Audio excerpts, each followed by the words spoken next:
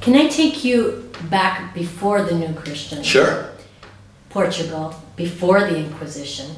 How did they live, the Jews of Portugal? Well, first of all, it's important to establish when the Jews get here, because as we know, Jews came from the Middle East, and maybe from the Khazari kingdom as well.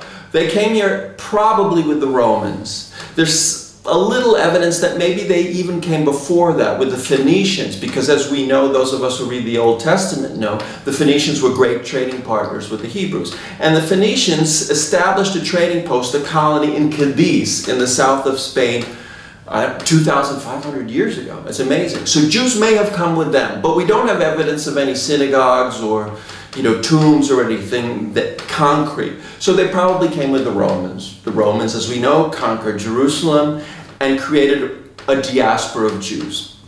And we do have evidence for them being in the Iberian Peninsula in the first centuries after Christ. So that's when they came here. And the Jews remained in Portugal through the Moorish conquests. The Moors, the people from the north of Africa, came across the Strait of Gibraltar and established themselves virtually throughout the Iberian Peninsula. They went all the way to the north of Portugal. Jews stayed here and lived under Moorish domination for several centuries. Then there was what we call the Reconquest, when Christians came to Portugal and Spain and reconquered all those territories. The last kingdom to fall was the Kingdom of Granada, which fell in 1492 to Christian forces. And that was when Ferdinand and Isabella kicked the Jews out of Spain. And she emitted that edict from the Moorish palace in Granada, symbolically to say, the Moors no longer control this place, I'm going to do what I want, and we're kicking the Jews out, and we're kicking the Moors out as well.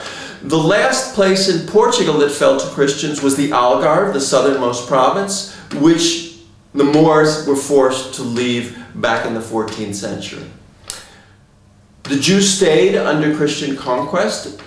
At certain times they lived well, at certain times they were persecuted. There were times when they were forced to wear a badge saying that they were Jews. When they couldn't wear clothing like the Christians, they were told not to wear any ostentatious clothing, not to show their presence very clearly. They lived in ghettos at some times where they were locked in. Can you give us context what year you're Okay, throughout the 13th, 14th, 15th century, Jews would have lived in Portugal peacefully as valued citizens, but they would have lived apart. Many would have lived in ghettos, sometimes locked in at night. They would have worn badges occasionally. They would have been discouraged from marrying what we would call old Christians. Oh, I'm getting ahead of myself. They would be discouraged from marrying Christians.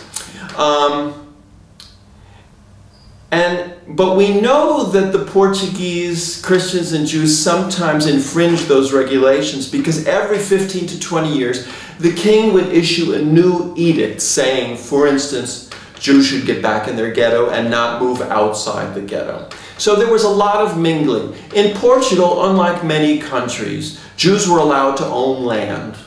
And so you had here Jews practicing every profession. We tend to think of Jews as well educated and in the upper or middle class, but it wasn't like that in Portugal. Yes, there were Jewish surgeons, Jewish doctors, Jewish notaries, Jewish astronomers, famous people like Abraham Zacuto back in the 14th, 15th century. But most Jews practiced all the other professions. They were shoemakers and vintners and tile makers and tailors and everything else. So if we want to think about Jews back then in Portugal, we should think of them as living in certain areas, having autonomy because they were not under the restrictions of the church. They lived with certain, they could have their own schools, they could have their own synagogues, obviously, they could have their own courts. So they had a certain autonomy in Portugal, which becomes extremely important at the time of the conversions and at the time of the Inquisition.